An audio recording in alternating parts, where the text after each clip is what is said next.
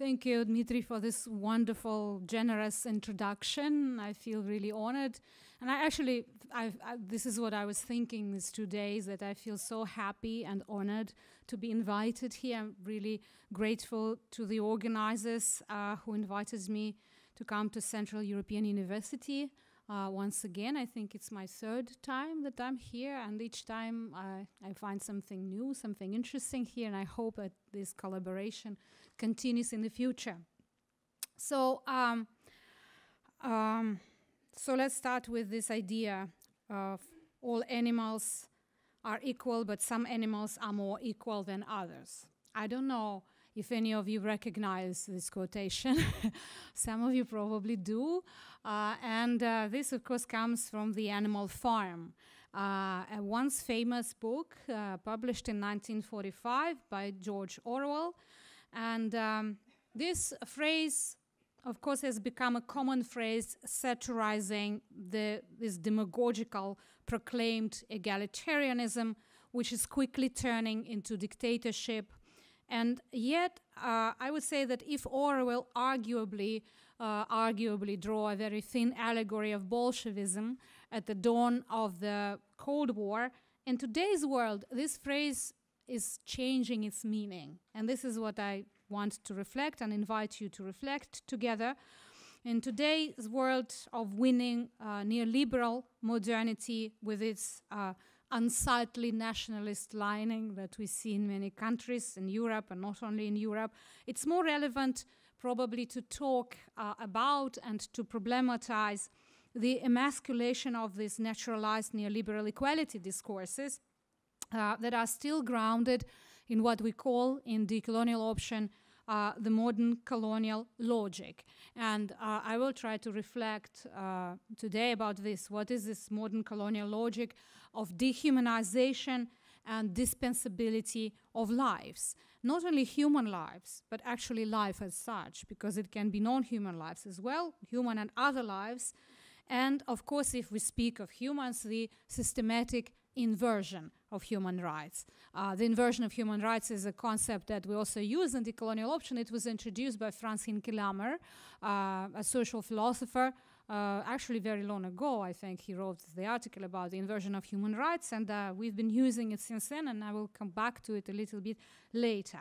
But to analyze the falsity of the present equality discourse, we need to go back in history, of course, and see how the Enlightenment principles of liberty, fraternity, equality, from the start were actually based on the silent exclusion of certain groups of people, placing them closer to nature, taking them outside of history, outside of modernity, and of course then depriving them of their right to equality ultimately. The Universal Declaration of Human Rights, as you probably remember, which was adopted by the UN in 1984, and in many ways, 48, sorry, and in many ways based on the devastating experience of the 2 world wars, and then totalitarian regimes such as Stalinism, such as Nazism, clearly reinstated that all human beings are born free, equal in dignity and rights. And generally, if we look today at the text of the declaration, we see that it uses the word equality and equal many, many times as one of its key principles. However, we all realize, of course, that even if we are born equal, we actually stop being equal very shortly after we are born. And one of the reasons for losing our equality in the modern colonial world is, of course, racism as a universal instrument of depriving people of their equality, together with other instruments such as gender and sexuality as accompanying sort of intersectional tools of discrimination. And these principles are shaped together with modernity and together with its darker colonial side. And today, the boundaries of racism, as we all know, and as I also heard it being discussed in one of the sessions that I attended in the morning, of course, the boundaries of racism are becoming especially arbitrary, especially blurred, and at the same time devastating for larger groups of people. Racism is increasingly detached from the color of skin and acts as a place that people occupy in the ranking of humanity, or better say, the place they are assigned in this ranking. The principles of this ranking are, of course, not natural, but man-made and decided by those who have the means to authorize themselves to make this classification, by those who, in Orwell's words, are more equal than others. So they own this discourse, and they also make the ranking of humanity. Subsequently, these divisions of humanity into those entitled to equality and those who are not have been naturalized and made universal, and the legitimated modern sort of pseudo-scientific human taxonomies, such as the division of people into humans and subhumans, perhaps sexually marked or racially marked, or to quote one of our younger scholars from decolonial option, whom you can see here, Nelson Maldonado Torres, he calls it misanthropic skepticism. Misanthropic skepticism meaning this kind of questioning their humanity, questioning the belonging to humanity, that he sees as one of the grounding principles of modernity and coloniality. And that's what he says here. You can read it. Unlike Descartes' methodological doubt, Manichaean misanthropic skepticism is not skeptical about the existence of the world of the normative status of logic or mathematics. It's a form of questioning the very humanity of the colonized people. But today it's not only colonized people, it's many other groups that are also going through this misanthropic skepticism. And all racist taxonomies, of course, have been built on the grounds of this misanthropic skepticism. The savage, as you remember, was identified with nature, and Caliban, to quote Shakespeare's The Tempest, by definition was, of course, seen as not capable of thinking, feeling in terms of emotions, only capable of some kind of raw affects, not capable of creating art objects in accordance with particular aesthetics. And today this logic is unfortunately revamped in the treatment of new groups, other groups of others, such as migrants, refugees, asylum seekers, and so on. And it is very important to uncover the role of particular situated knowledges in the construction of this modern colonial ontology. The issue of equality then, I would say, links with the assertion of geopolitical and body political rights of those who have been controlled by the Foucauldian biopolitics, and indeed were invented by the imperial knowledge based on its ontologized racial and sexual hierarchies and differences. As demonstrated by a number of authors, the major modern division of humanity is into humanitas and anthropos. And here I'm quoting Nishitani Osamu, a Japanese scholar who wrote a very interesting article on that several years ago. So he reflects on this, on how people are divided into humanitas and anthropos, meaning those who are marked by culture and belong to culture, and those who are just biological human beings. And in this case, of course, racialization also works through gender. Colonization itself comes to be symbolized as an act of rape and violence, and there are many scholars who wrote about that. And the anthropos is constructed, as he says, as a position of the object absorbed into the domain of knowledge produced by the humanitas. The anthropos as the owned object folded into the domain of knowledge owned by the humanitas is an other who does not exist ontologically. And that is very important, how this distinction, which is totally created and invented, it turns into the sphere of ontology, how it's ontologized. And this is, I think, one of the major issues that we have to deal if we want to discuss the question of equality and egalitarianism. The ontological erasing of the anthropos is a universal mechanism of modernity coloniality, which we witness in the way indigenous people, refugees, migrants, or the so-called missing citizens, if we roughly translate it into English, or in French, les citoyens manquants. And this is a term that was offered by Croatian feminist living in Paris, Rada Ivekovic. It's her formulation in her recent book that is called that, Les Citoyens Manquants, and she means people who are French citizens already, but who are still seen as others and not belonging to the state. So these are many groups that are treated this way today. And of course, in the current political climate of fragmentation and reemergence of the ultra-right, nationalist, neo-imperial, conservative rhetoric in the old Europe and the new Europe and beyond, there are more and more such undesirable groups and collectives which are dehumanized and subsequently discarded from the equality model.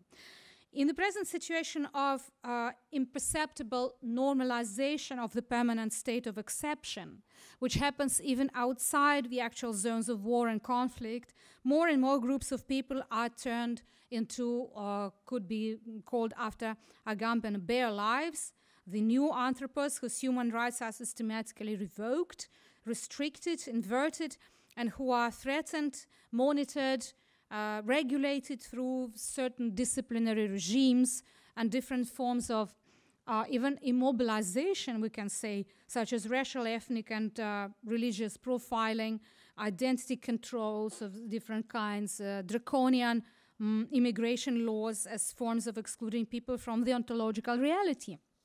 The present stereotypical media representation, for example, of the Middle Eastern refugees, multiple examples of hate speech, but also hate images, we can say, manipulated by the powers competing for global and regional geopolitical dominance, is designed according to the same scenario of maximum dehumanization and turning of live people into emblems of suffering and at times of aggression and threat, symbolizing the deep internal contradictions and unresolved dilemmas of the European society itself and its identity in the conditions of the declining global capitalism.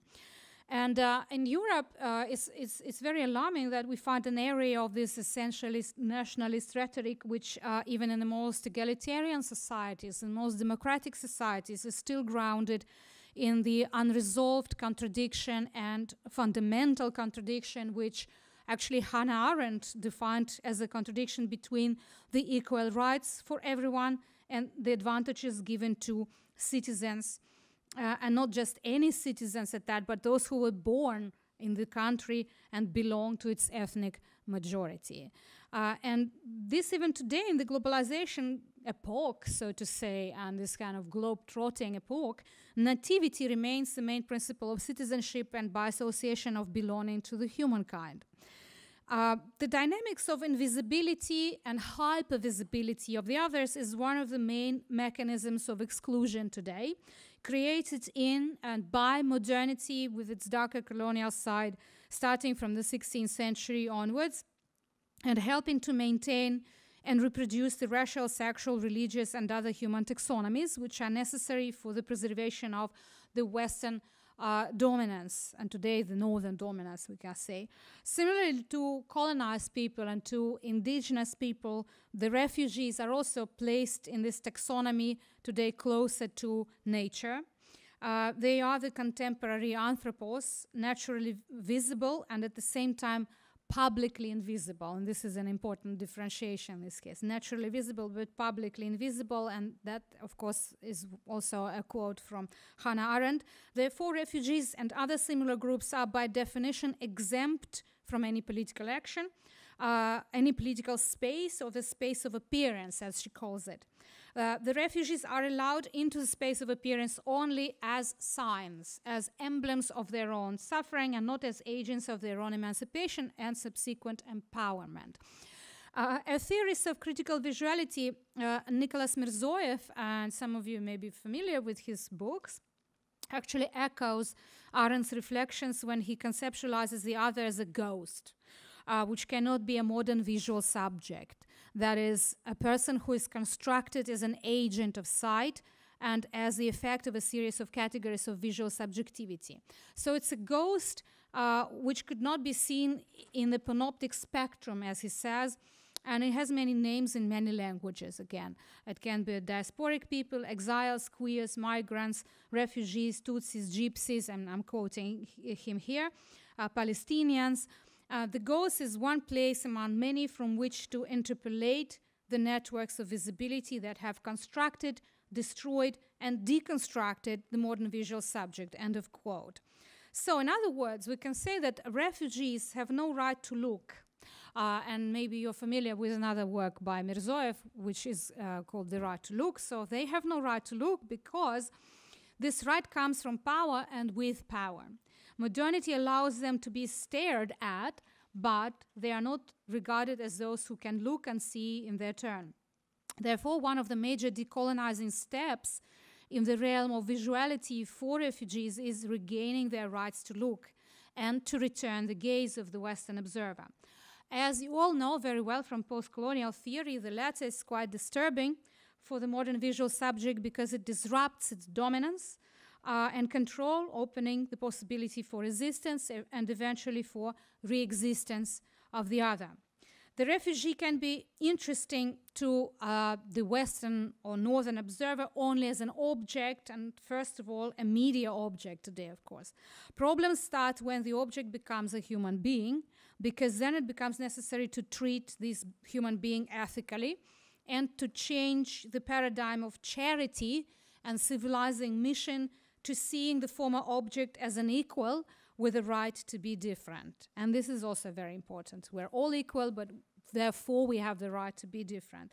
This, of course, is a very old problem of Western modernity, and more specifically of modern ethics, which needs an operation of dehumanization to take the other out of the sphere of ethics to justify any violence in relation to this other. In other words, we can say that the anthropos does not exist ontologically. It is a discursive construction which is invented by the same in the process of constructing its sameness in an act of enunciation, hiding the locality and corporality of the enunciator in Walter Mignola's kind of semiotic wording. The classification of human beings on which modernity has always depended needs a system of knowledge in which they would be sustained, justified, because this classification of human beings as not quite rational, not quite mature, not quite developed, not sufficiently masculine, not quite sexually normal, not quite sane or healthy, all of this stems not from the object, not from the actual being, not from these other selves as such, but from the knowing subject and from the system of knowledge that the subject creates in order to proclaim itself as the norm. Today we witness a major shift in the geography of reasoning from the Western man to other agents. The anthropos as a biological being or human in the guise of animals, presumably untouched by nature, by culture, is the term that was introduced by Sylvia Wynter, Jamaican philosopher, and she writes about it, and she writes about this being becoming a full-fledged acting and thinking subject. And from this stems her whole idea and her whole kind of reflection on humanism, which I think is very interesting because it's a non-Western intervention into today's very fashionable discourse on post-humanism. We cannot ignore that because it's one of the major important discourses today, critical discourses, but it's interesting that when you look at it from the position of the colonial difference, it becomes totally different. In the colonial, post-continental, Caribbean, Afrikaner thought, there is an affirmation of an other humanism as a humanism of the other. An other humanism as a planetary dialogic humanism of the former other. And this humanism is parallel to Western anti-humanism, I would say, but it grows out of a different local history, a different temporal locality. It's hard to overestimate the importance of space, of this actual spatial histories and spatiality in rethinking of the dichotomy of man and nature, of the importance of the geopolitics and corpopolitics of being, of knowledge, of perception. And this corporeal, bodily decolonization in its ontological, aesthetic, epistemic, and other dimensions has always, of course, stood at the center of decolonial thought, and it especially is developing now in what we're working on today. The intersection of somatic and ideational stands in the center of decolonial body politics or corpus politics, particularly in the way the decolonial thinkers such as Sylvia Wynter or Lewis Gordon today, a very interesting Afro-Caribbean philosopher, reconceptualized Frantz Fanon's concept of sociogenesis. In Black Skin, White Mask, Fanon invokes the link, the inextricable link between knowledge perception and body, corporality, when he exclaims, "Oh, my body, make of me always a man who questions." So this Fanonian sociogenic principle, which of course was in itself an elaboration of William Du Bois' double consciousness, allows evaluating the originations, the genealogies, and trajectories of ideas grounded in pluriversal principles, multiple principles rather than universal principles, stressing the fact that any universalization comes precisely from the refusal to see how the social affects the rational. So it was very important that he grasped this fact of the social contextuality of our identities and images when he juxtaposed sociogenetic principle with Eurocentric ontogenic Freudian and phylogenic Darwinian principles. And I think this is a very important part of today's rethinking of the problem of humanism, formulated and reformulated from the position of the other that needs more attention. So this non-Western body is, of course, different because it's hypersensitive to the bodily dimensions of knowledge, of perception, of creativity, of sexuality, of gender, because in their experience, the highly constructed material bodily difference is constantly put forward, is constantly being essentialized and problematized, and such a person is seen or made invisible only and exclusively through this bodily difference.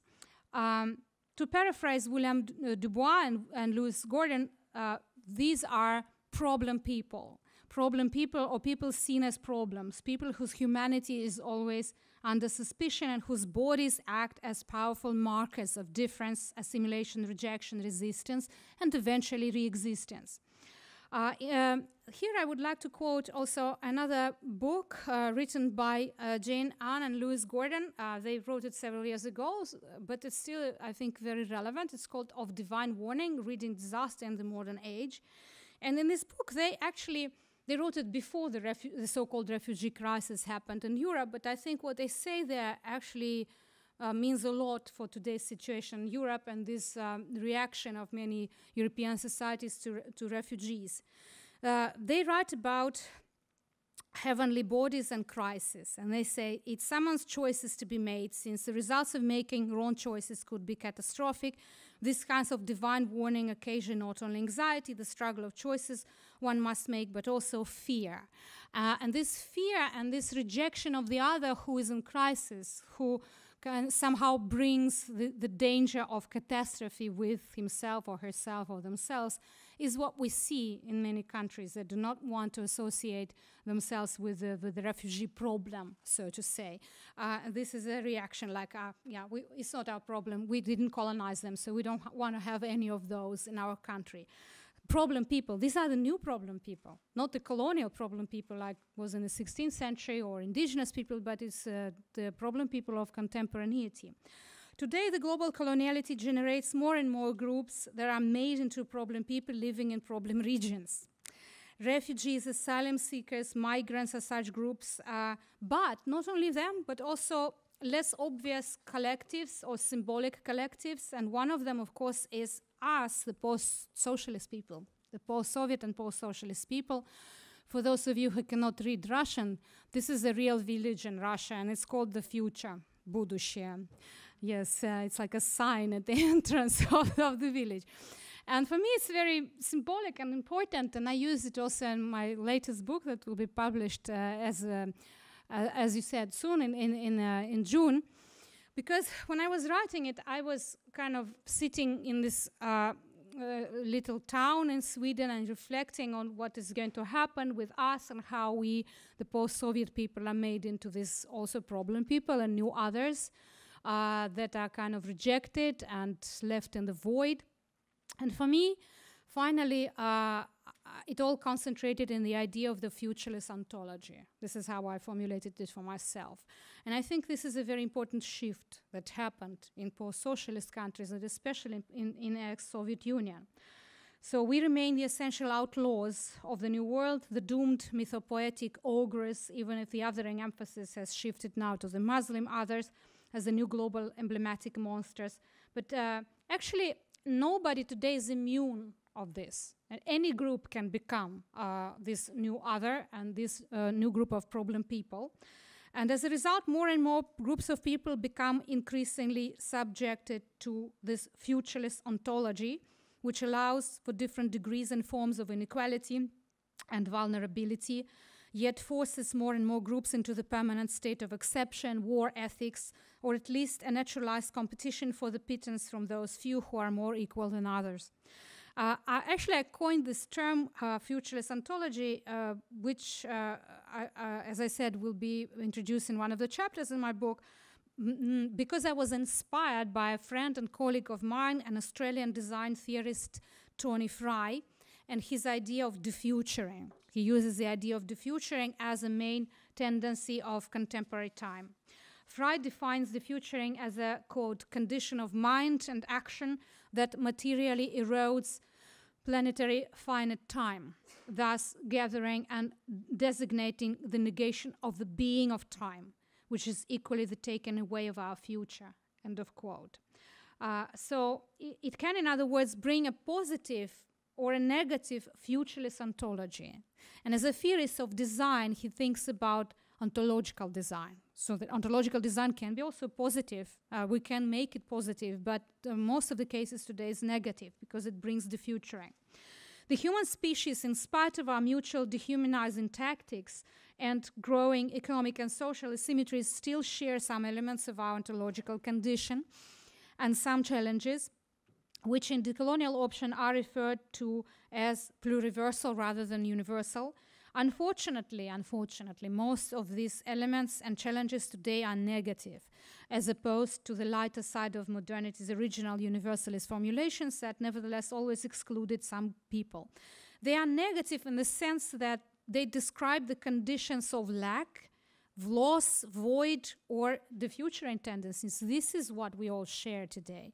And this is not nice, of course. Too often, the equality ideal flips into a negative equality of defuturing. We're all equal now at defuturing tendencies, taking various life options away from more and more population groups. The present Russian Federation official rhetoric is a very good example of this defuturing, and I'm not going to go into too much detail on that, but I think the main shift was precisely that in socialist times, there was still this predominant idea of the future. So even if people suffered now, they were always offered this ideal in the future. And you could read like, okay, we are not having everything we want now. There are shortages, but our children will live in this ideal utopian socialist future. But sometime, I would say in the 70s or even late 60s, this idea ended, and the socialist, at least Soviet society, started to look more into the past than the future. And if you look at this revival of pseudo-Soviet rhetoric in Putin's discourses today, you would find and see that they never speak about future. They cannot offer any even fake idea of the future because they are aware of the fact that there is no future for the country and for the people. So they are not even selling that. And in some cases, when this kind of rhetoric needs to offer something to the people, they offer some symbolic kind of balance. Okay, in this world we cannot be happy, but in the other world, after you die, maybe that there is some kind of justice there. So very often you find this kind of eschatological even conversations, and that's why religious discourses are so popular. So it's interesting. It's interesting how the idea of future was taken out of this discourse. And the futuring is indeed a universal condition, but the way we experience it is, of course, very different and very personal and very pluriversal. The decolonial concept of pluriversality entails a coexistence, a correlation, interaction of many intersecting non-abstract universals and countless options that are grounded in this particular geopolitical situation and corporate political situation.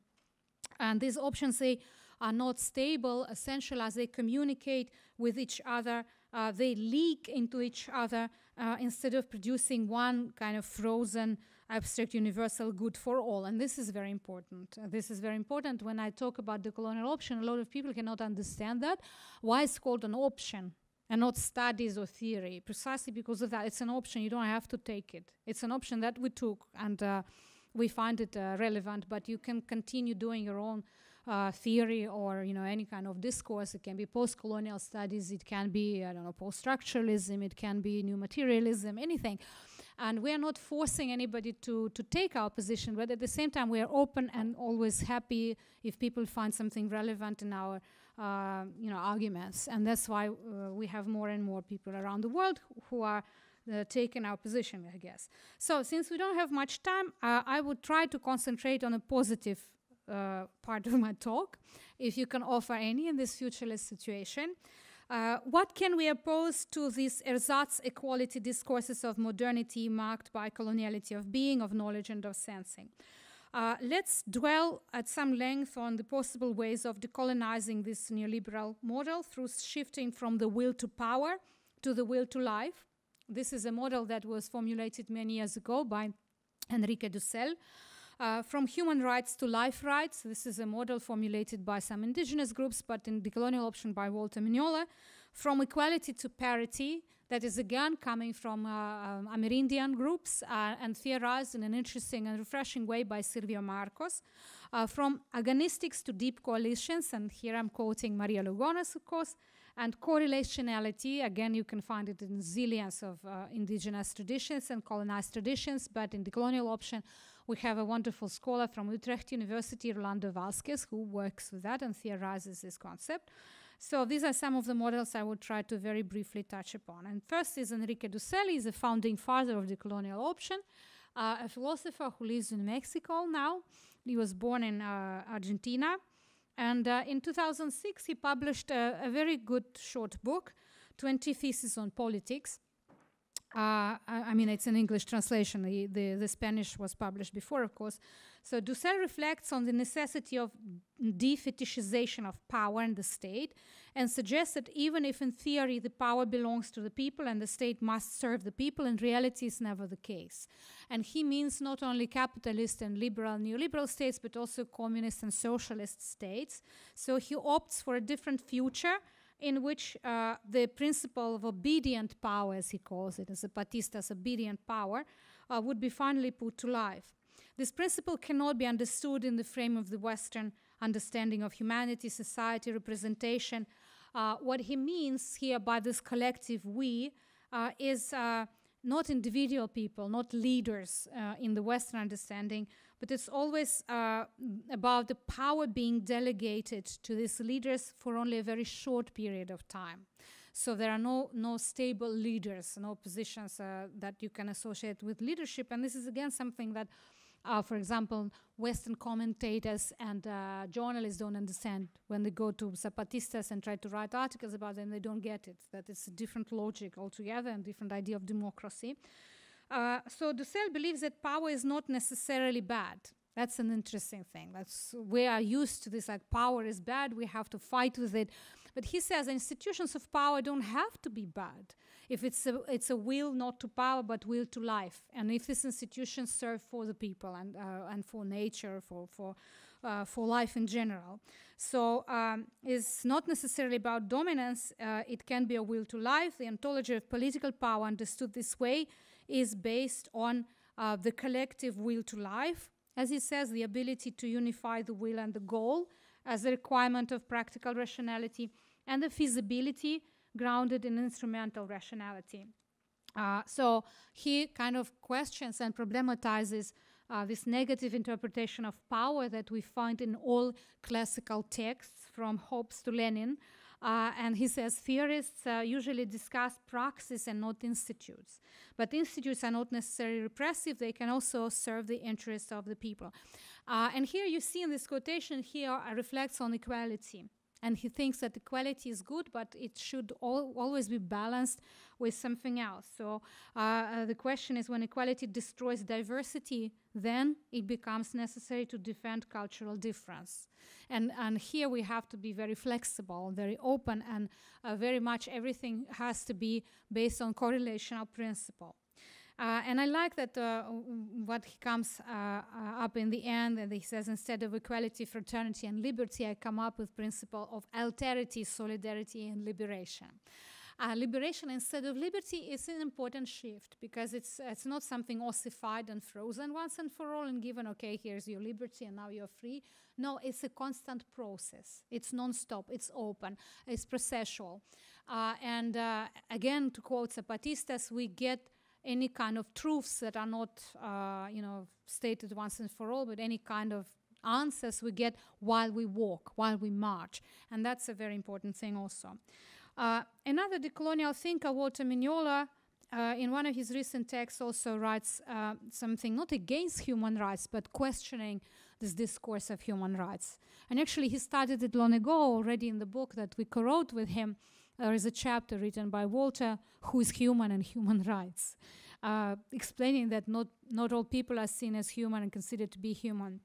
But now he went even farther. He wrote a text in which he questions the idea of human rights and proposes to replace it with life rights. And he says that hence comes the shift from human rights to life rights, or the rights of life itself, an idea that is connected with the right to life in contemporary world system that unfold mainly in the sphere of the economy. Right? The ethics of the corporations violates rights of nature and violates rights of the humans in the name of development. And this is what we have to question. Development rather than justice, rather than democracy, legitimate violations, and legalize what would be considered illegal in all other situations. So the formulation of the right to live, or life rights instead of human rights, presupposes putting economy and law, pushing them aside, so to say, making them serve life as such and not the other way around. So it just shifts this power kind of as having made nature into the object of exploitation, modernity exiled into the sphere of nature and labeled as costs everything and everyone that was to be exploited.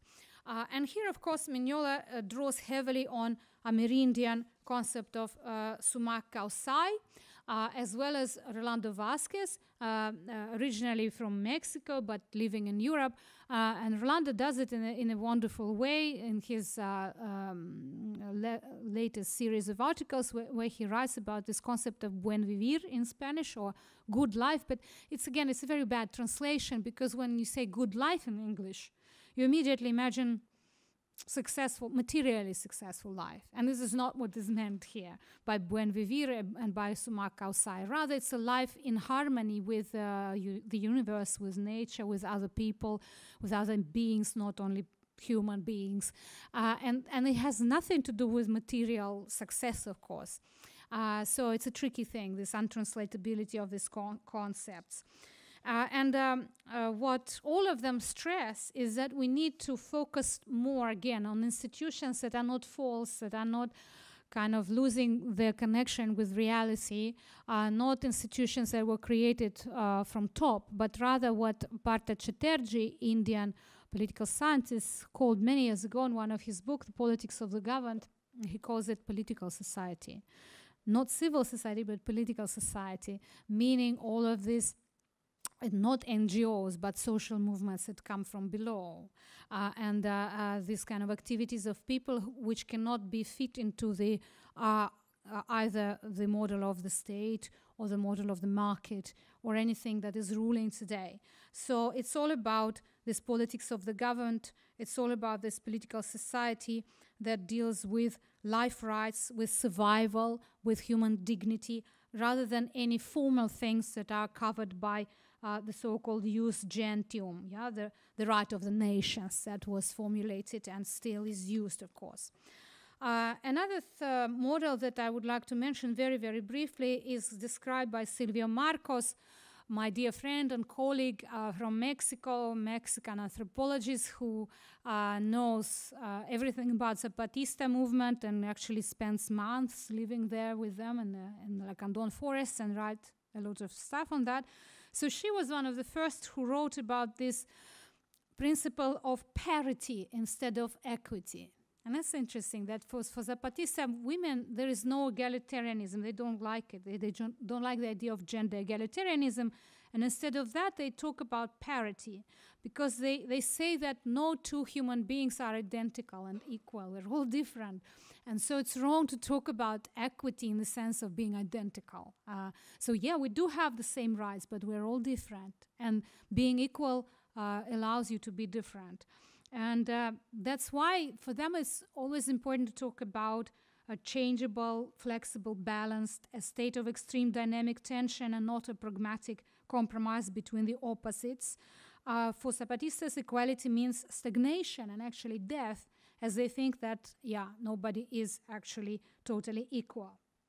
And this is an interesting shift that we find in a lot of indigenous feminism, especially in South America.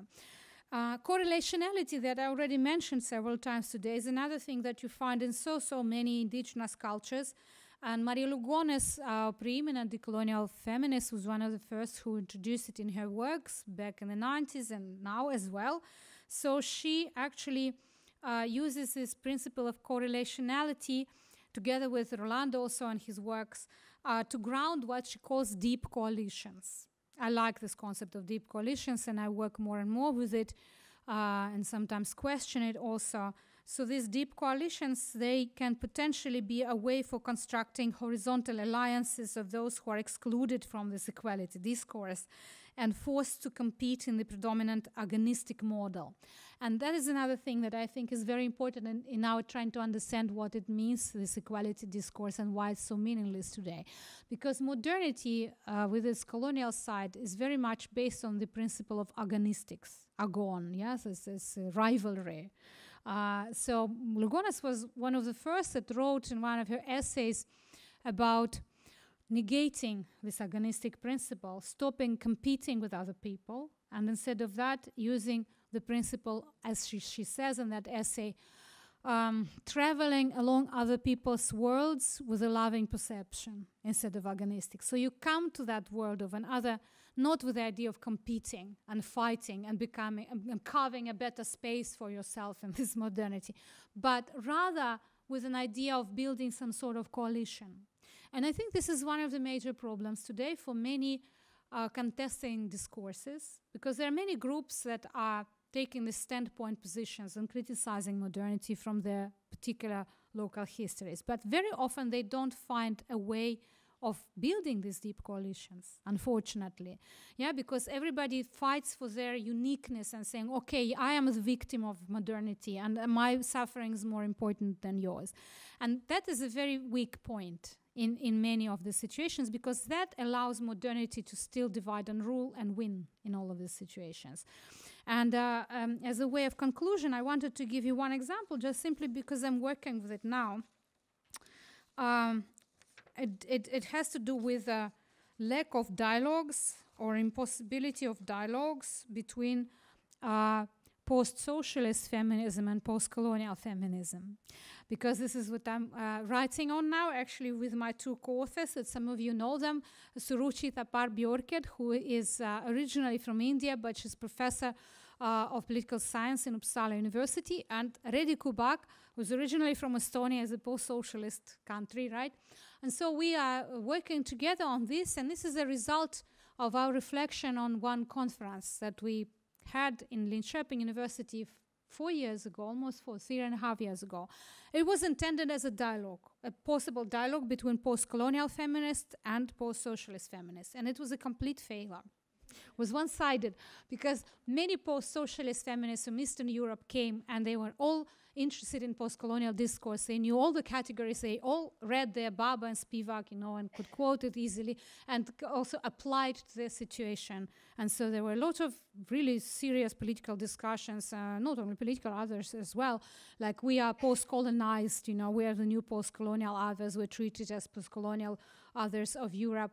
And that was, relevant, although, I had some questions because I'm not white, I'm not European, and so I also felt sort of othered in that situation, because I'm post-colonial in the true sense of the word, coming from two Russian colonies, non-European colonies, while that was more like a European talk, even if it was questionable if you look at internal European hierarchies, right, of course. But it's interesting that there was no reciprocal action from the part of post-colonial feminists. To begin with, we had only 2 or 3 people who could be seen as post-colonial feminists coming, and none of them attempted to engage somehow in reflecting on this socialist situation, like criticizing it or the opposite, or kind of trying to find some connections. And that was really interesting for me. I started thinking about it. And since then I wrote 2 or 3 articles on that, and now we're reflecting together with my colleagues. But I think it's a very good example of this lack of equality discourse and lack of equal rights, even if you speak about such presumably open groups as transnational feminism, because when people say transnational feminism today, is a euphemism of post-colonial feminism very often, right? Because there's no such a thing as post-colonial feminism as a school. But when we're especially in the American context, when we read about transnational, what is meant is non-white feminism, non-European feminism, women of color feminism. But in these discourses, as several theorists shown, and one of them, of course, Jennifer Suchland, in her book about women trafficking, sex trafficking in post-socialist world, it's obvious that it's already an established discourse, this transnational feminism, which doesn't want to allow any more others into it, so to say. And very often we find, the post-socialist women find that we have no place there. We can't really join this. Or if we do, we are totally misunderstood, and our experience is totally misrepresented or distorted, or seen as something really weird, because of course it's weird. If you compare it with the classical post-colonial situation, what we went through is sometimes the opposite. And I will finish with an anecdote, a very short one, and you can reflect on that. It's actually a true story. It's not an invented story. And I was told this story by a friend of mine from India, a very interesting person who lived in Soviet Union in 1970s and 80s, and she wrote a book about Russian Orientalism, criticizing Russian/Soviet Orientalism with really good basis, because she worked in archives during perestroika times when it was still possible. And this book she wanted to publish it in Russian, but of course they didn't allow her, and she finally published it in English. So Kalpana Sahni is her name. She's a famous Indian scholar. She told me that her son married a woman whose parents came from India to London. And so they established themselves, got an education. It's a typical post-colonial success story. You go to the former metropolis, you become a doctor, an engineer, wonderful. And of course, they have certain specific positionalities still, because they consider themselves successful, but they realize the difference, even in the way they look, and the way people treat them in Great Britain. And then what happens is Kalpana comes to visit them, and she finds out that they hired a servant, and the servant is from Lithuania, and the servant is totally looking different, right? And I already have a problem with that, because deep there's still a racial thing, a racial difference, and so they don't know how to treat her. And that's what Kalpana could see, because she had some experience in the Soviet Union, and so she could remember how it worked there and then. And then at some point this woman comes, and also we find out that she made the opposite thing. For her, it was not coming up the social ladder, so to say, but the opposite, because she had a high education in Soviet Union. She was a famous marathon runner, like a champion, and there she works as a cleaner in this family in London. And then she said, can I go early today, because my son came with a philharmonic orchestra, And apparently he's a member of a Lithuanian Philharmonic Orchestra who came to London and is performing, and she wants to go there. And I mean, they were all nice people, and they found a way of dealing with that. But it's interesting that they were shocked, because Kalpana was talking with her relatives after that, and they couldn't make sense of this. Because in their world vision, so to say, it should be the opposite. The logic should be the opposite, even if we criticize colonialism and new colonialism, post-colonialism, whatever. But still, there is a certain logic, and this logic is connected with some idea of progressivism. You can question it, but still is there. While in this case, it was just the opposite. You know, from some kind of forced progressivism, you come to this situation of limbo, where nobody cares about your education, your European belonging, you're nothing. You're just there in this position of kicked out of modernity, let's say, of history.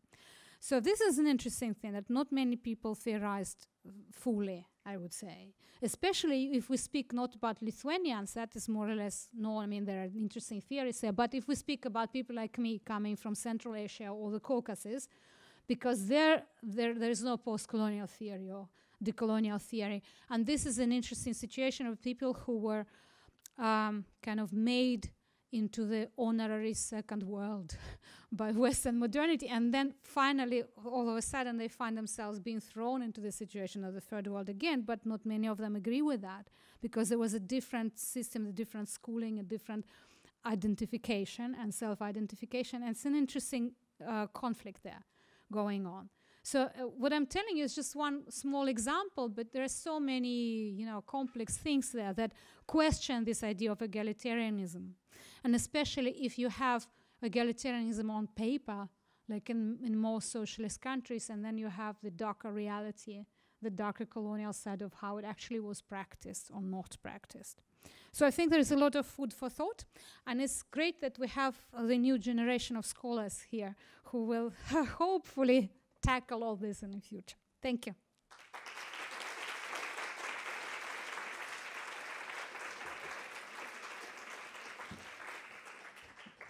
Thank you so much, Madina, for this inspiring talk. Very brilliant. And I suggest that we open up to questions, not only short interrogative statements, as our rector says, but also comments, reflections. Yeah, please. Thank you for a very interesting paper. I'm just wondering where the theoretical material for a particularly post-socialist decolonial wing of decolonial theory perhaps will come from. So, of course, you've, as you must, focused on the Latin American examples, on the Zapatistas, on the Amerindian, Mesoamerican. I'm sure you could include Marisol de la Cadena's work on Andean cosmologies. All of these routes I'm familiar with. So I'm just curious what kind of material might be drawn on from the post-socialist. I'm not familiar with it in terms of area studies, I suppose. So as an anthropologist, the obvious example I can think of is the re-emergence of shamanism in Mongolia, for example, which could, perhaps be a very fertile source. So yeah, just an open question of what are the options for a decolonial option? Yeah. Thank you very much. It's a good question.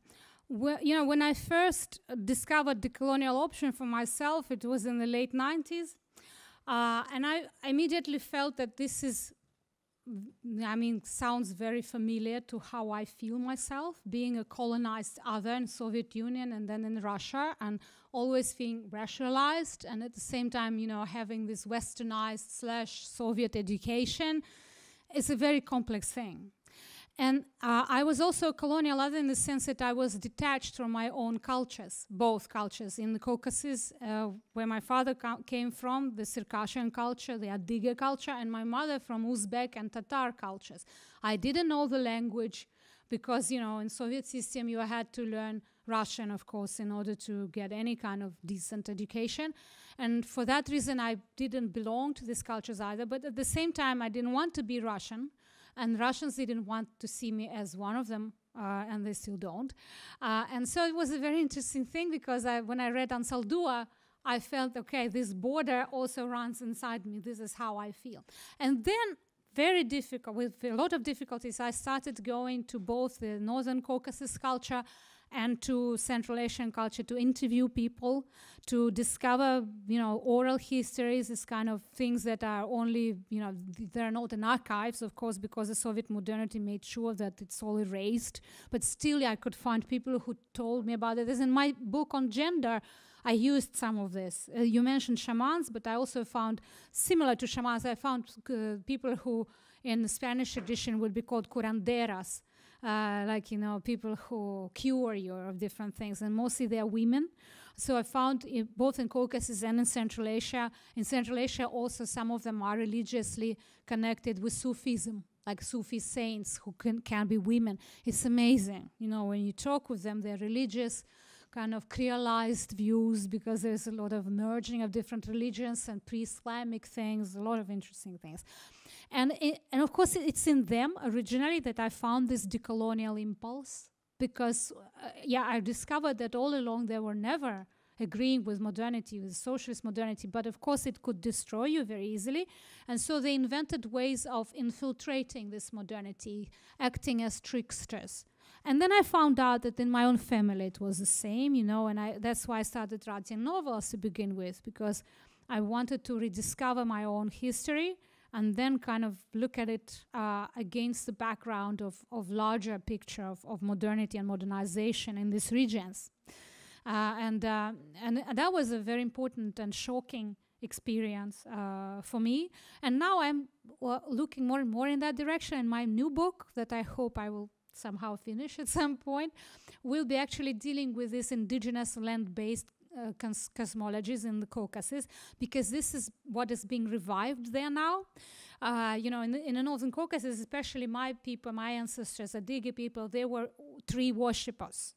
And so there is this very important culture of worshipping trees and forest gardens that were destroyed by Russian colonization, and now it's being revived. And the younger generation is really trying to kind of go back to that tradition, and they actually replant forest gardens. There are several social movements dealing with that, but it's very recent. It's only in the last maybe 4 or 5 years that's happening, and I'm really curious, and I want to write about that and see how it will develop. Thank you.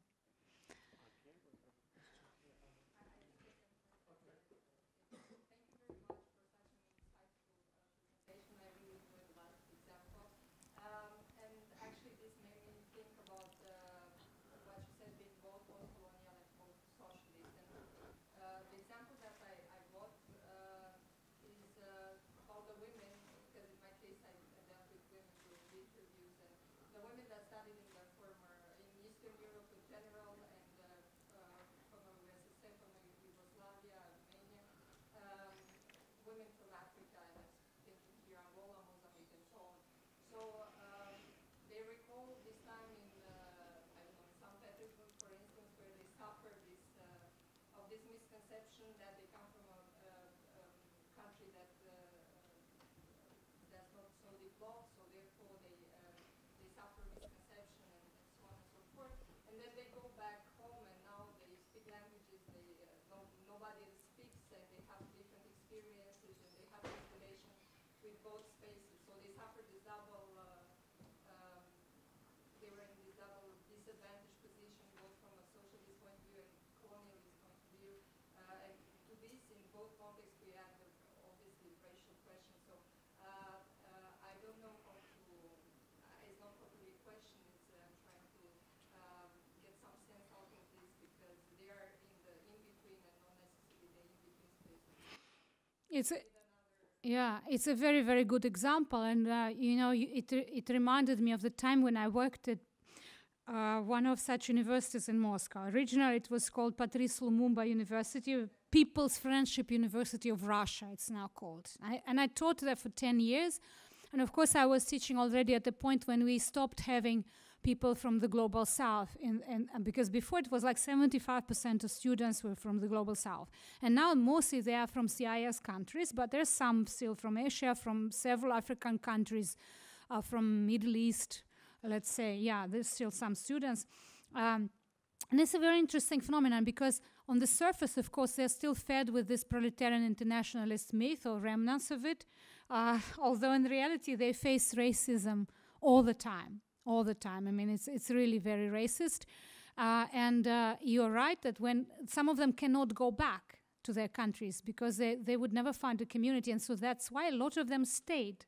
A lot of them stayed in Soviet Union. I have friends who graduated from Patrice Lumumba University back in the 80s, and they're now very successful doctors and engineers. But it's not always the case because there's always a community of people who got this indoctrination of Soviet modernity, let's say, and some of them are very successful. They work in embassies of these countries, you know, and when we have like official holidays, they come and they all visit, and there's like alumni organizations and all that. But I think there's always this double discourse. Like there's something that you can read, there's official ideology of this university and other places like that, but there's always racism as well.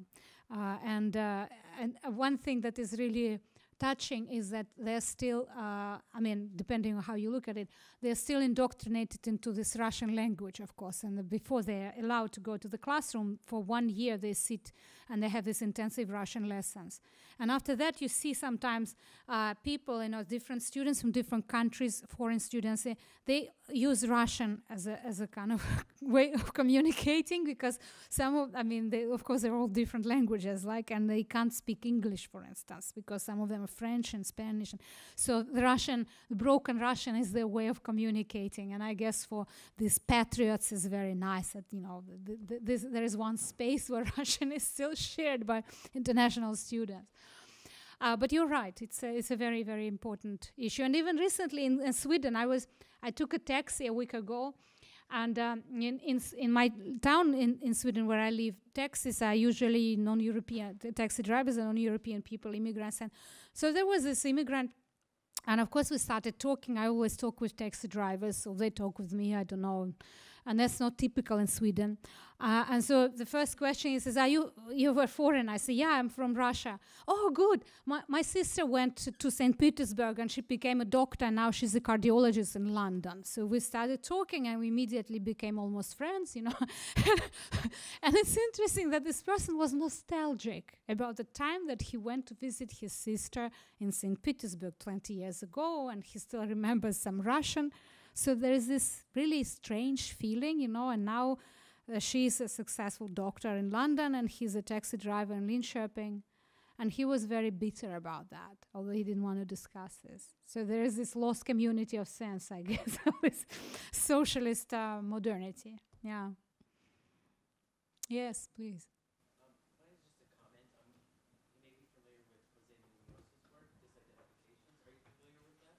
Yeah, of course I'm familiar. I can't say that I 100% agree with that, although I use it, and actually we criticized this concept, but not in his interpretation in one of our articles with this co-author, Suruchita Barbjorket. And I can explain to you why. Because Munoz uses it from a colonial position, of course, a colonial, and also from LGBTQ position, which is very important. But then we think with Suruchi that the concept of disidentification was hijacked by white feminism and misused and misinterpreted and depoliticized today. And we use the example of the daily gang rape. Remember, several years ago it happened. And then after that, many European and American feminists said that they disidentify from this otherness. They don't want to have anything to do with that, you know. And that we find very alarming. So I think that, yes, Munoz's concept is important, but we have to remember who formulated it. I mean, that it was him and what conditions and why. While when people today just use it all the time, I find it problematic the same way as with intersectionality that is overused so much. I was thinking between the connection of how a post-socialist could negotiate the reality of trying to be understood or being connected with post-colonialism. But I think that's a great comment. I want to say thank you for your presentation. Thank you.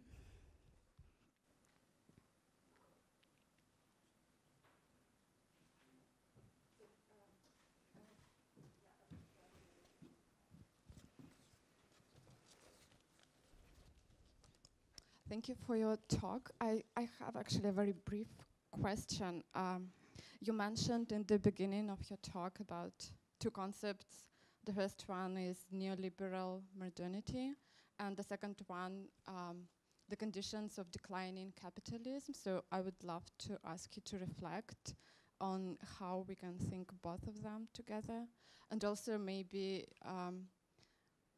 how and if we can apply the concept of neoliberal modernity to contemporary Russia, to this particular post-Soviet space. Mm-hmm. Thank you. Oh, okay, thank you. That's an interesting twist because I'm not a specialist in economics, so I don't think I have the right to talk about capitalism in that, kind of, I'm not trained to do that. And actually in decolonial option, we usually don't even use the term capitalism. I use it today, but normally we say economic coloniality because this is just one of the sides of coloniality as we see it. But of course, it's very important to see this difference between, let's say, liberal modernity and neoliberal modernity and the way capitalism is developing today, right? And here I won't say anything new because we can read all sorts of leftist theories on that, and there's a lot of good books written on precarity and this kind of stuff. And we know, of course, that today the concept of economics changes so much, and it means increasingly some virtual money instead of any kind of real material things that it used to mean before. And this is one of the reasons, of course, why it's declining. Well, when I say declining, I mean that I look at something that is probably more familiar to all of us since we're at the university. What is happening with universities today, everywhere, not only in Russia, but also in Europe and the United States. There are different degrees of turning university into a business venture.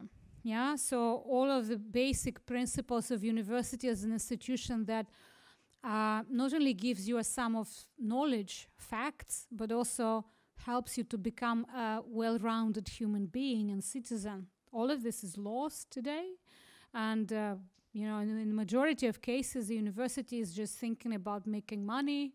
It becomes part of the neoliberal capitalist system. And I think this is one of the very dangerous things of how neoliberalism kind of penetrates all spheres of society. And of course, again, in different countries, it develops with different speed, but it's a general tendency. If we look at Russia, Russia is a very strange hybrid case in that sense, right? Because on the one hand, of course, it's very neoliberal. Again, if you look at education, if you look at other shrinking and dying spheres of society and social life, such as healthcare, for instance, and other things like that, then it's an extremely ugly version of neoliberalism. But on the other hand, of course, it's a strange kind of neoliberalism, which is also connected with some, as we know, with 5, 6, 7 people owing everything in the country, right? And extreme poverty, with this kind of state capitalist schemes of all of the state capitalist ventures like Gazprom and all of this kind of stuff. So it's a weird combination of these very outdated ways of building political society and politics in general, and at the same time very, very neoliberal, not only rhetoric but also actually politics. And this is something that is very hard to explain in the West sometimes, because when I talk with my friends, for example, and colleagues, even decolonial colleagues or leftist colleagues in the West, they don't get it because they take what Putin says very seriously. They don't realize that it's all populism and it has very little to do with what is really happening there.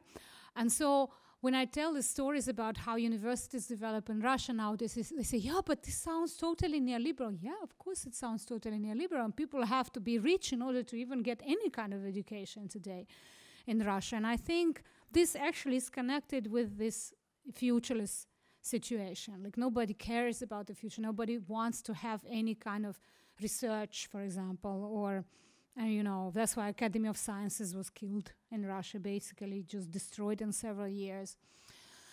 So I think Russia, for me, in that sense, is a caricature of the West, as it often used to be and still is. So there are a lot of tendencies that in the West and Europe especially are kind of more mild, you know, hidden. You have to really look hard in order to see how it works. But in Russia, it all works in this caricaturistic form. You can say, oh, okay, yeah, here you can see how you can destroy the university as an institution in 3 years, you know, basically. And then, but you just, you know, recent example, my former PhD student, a very talented young woman, a feminist, she works in this mountain mining university in St. Petersburg. And she was told that we're going to kick you out if you don't become a doctor. In Russian system, there are two kinds of PhDs. One is like a higher level PhD, doctoral degree, real doctoral. And so she spent 6 years writing this thick book, and she wrote a very good dissertation. But then she found out at the last moment, when she was already put in line to defend it, and that way trying to keep her position as a professor and be promoted, that the last free PhD committee was closed in Russia. So if you want to defend a dissertation, you have to pay a lot of money, because all of these committees take this money to allow anybody to defend. And she was just devastated because she lost health. You know, she was not having any social life. She was just writing this and working at 3 places to make the ends meet. And at the same time, there are many people who don't want to immigrate, you know, to go. And we discussed this with her. And I said, maybe you should come to one of the European universities and just, you know, do your PhD here, maybe another PhD, just to kind of have normal life for 3 or 4 years. But it's an interesting thing that there are a lot of young people there in Russia who don't want to immigrate. And I actually like that position too. They say, it's our country, why should we leave? Yeah. We have to kick out these people who created this problem to begin with.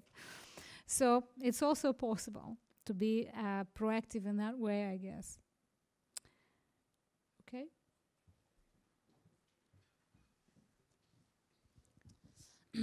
Thank you. I don't know if it is shaped as a question in my head yet. So we talked a little bit about also what happens to concept that travels and they might lose meaning or change at best.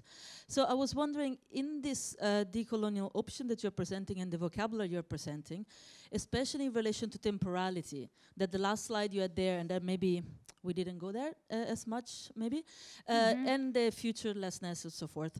I was wondering how you see your contribution in that sense, and the risks of it being read from maybe from a Western perspective in terms of nostalgia, potentially, right? So the hegemony of modernity and the resistance to that becoming a form of nostalgia, which we've seen is not a very politically progressive way most of the time to go about. So I was just wondering if you could say a little bit more about this temporality, futurelessness, and what do you envision it could do also to a, let's say, Western thinking mode, I guess? Well, you know, when I formulated it, I was not really thinking about Western thinking or Western kind of paradigms. I was trying to understand what was happening there in the ex-Soviet Union and think about it from that positionality, from the position of someone who was born there and lived half of my life there. You know, so I didn't really care how it can or should influence Western thinking, because Western thinking cannot be, I guess, influenced by that because it has a different local history and different logic. So, you know, but of course, maybe it's good if Western, I mean, in a collective sense, Western scholars would try to open their ears to this and listen to this different kind of theorization of a different experience, which seldom happens, of course, because they have their own models that they impose on us. And that's why I think many post-socialist countries were struggling with this for 25 years, or always be seen as catching up, yeah? They have to catch up with the West. They have to kind of develop. So this developmentalist discourse was imposed on them as well, not only on this global South, but on the socialist world as well. And that's why there was this bitterness and this post-colonial sentiment at some point when people realized, okay, we've been trying to catch up for 20 years, but instead of catching up, we find out that we are always catching up and we're farther away. We're still seen as second-rate people and not true Europeans. And then I think this post-colonial sentiment came into the post-socialist discourse. And I started thinking about it actually, I think, because there were so many people in Russia thinking about the future discourse and writing something about it, and also some immigrants from the Soviet Union who are very famous today in Europe, like Boris Groys, for instance, is one of the theorists, art theorists and philosophers who wrote about that. And he has this idea that instead of progressivism that we were offered before, and this progressivism was forced and sometimes made us go through different stages of development, so to say, very quickly. So instead of that, we are offered the rhetoric and the narrative of regress today, when this post-socialist other is forced to go back in time and to go back to some kind of imagined 0 point and start from scratch again, this climbing along the ladder of modernity, but this time the correct modernity, not the socialist, but the liberal and neoliberal modernity. And of course a lot of people don't like this, because that's why you read feminists saying, yeah, we don't need to emancipate. We were already emancipated in the 1920s. We had all the rights that the Western women just dreamed about at that point. And it's true. I mean, the question is how well the laws were implemented, of course, and what we got in the end. But this is a problem, I think, for a lot of people. And that's why sometimes there is this resentment and unwillingness to kind of borrow anything from Western experience, and this annoyance with Western scholars coming and telling us what to do and how to interpret our own past. In some countries you can see more of it, like in former Yugoslavia, for example. It's a very strong discourse now. But in other cases also, I mean, in Central Asia I found a lot of that, because there were groups of American and Western European anthropologists, political scientists who were coming there to enlighten these nations, and to save the brown women from brown men, as we discussed this morning at one of the sessions. Yeah, like how to emancipate. So it's interesting, and of course it's very easy to criticize this nostalgia and say, oh, people want to go back to socialist. I don't think there are many people who really seriously want to do that. But what they are nostalgic about in many ways is this predictability of their lives, the fact that the socialist state, even if it was poor, it still guaranteed you some kind of basic things that today we don't have, because we are so precarious, all of us, at all levels.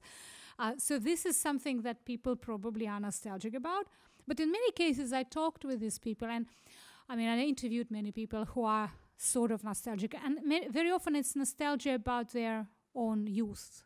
It's not a political regime that they're nostalgic, but okay, I was young, I was happy, I had all the opportunities in front of me. It's not politicized. But then when you start talking with them, you realize at some point, but of course they're very critical of Stalinism, of this and that, but it's not what they choose to remember in many cases. What I am more kind of alarmed with is when the younger generation of people who have never lived in Soviet times, they use the socialist and Soviet kind of socialism as an ideal. Yeah, people who were born after the 1990s or mid-1990s or even 2000s, this often, there is this brainwashing going on. And a lot of them come and, with this kind of glowing eyes, oh yeah, we have to go back to socialism, because they have no idea how it was. And that's a problem sometimes, I think. Yeah. Okay, yes. And one more question, I guess we have time for.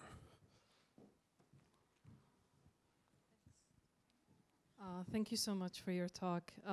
Please bear with me because I do not have my thoughts really clear in my head, so I'll ask for your patience. I felt a little bit interpolated when you were talking about post-colonial feminists and also post-socialist feminists talking with each other. And my research project and everything I do is based in Lebanon, and I am from Jordan, and I'm actually half Czech, so I have this bit of a messed up relationship to geography and post-socialism and also post-colonialism. So I was just playing with some thoughts as you were talking, and I think, at least in my region, we tend to forget that we also have a relationship to socialism, right? And if we think about Iraq and Syria, these are the two biggest nations that had a socialist regime for a long time, the Ba'athist regimes, and both of which have undergone severe bombing by Western forces. And so I think there are connections there in terms of not only the nostalgia that I think we have yet to see for the socialist regimes that were destroyed at this moment. I mean, already you feel, you meet a lot of people saying, we had everything we needed in Syria, look what happened. But that's, I mean, the conditions are different, right? It's a war, it's not that. But perhaps we do share more of a futureless future than we think.